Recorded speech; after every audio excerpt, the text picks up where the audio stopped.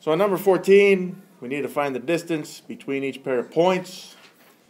I'm going to show you an alternative method to the distance formula, but it kind of still is the distance formula.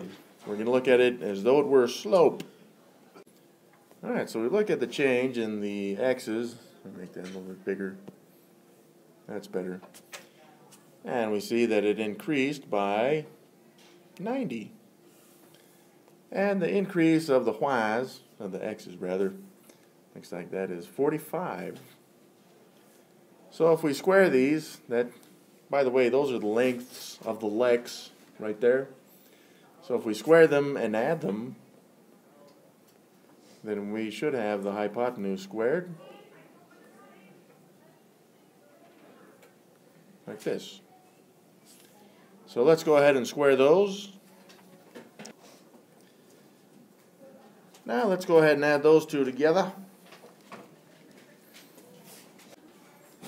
Now at this point we just want c though, so got to get rid of that c squared stuff by square rooting it, and we got to square root both sides then.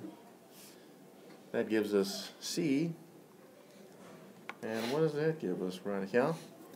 If you want to write the exact value, you could write 45 times the square root of 5, but you can approximate this. I guess we can use the curvy lines like these and write 100.6.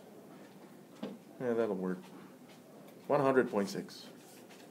That is the distance approximately between these 2 points, or this one, right? But yeah, if you write either one of these on the test, you'd be good.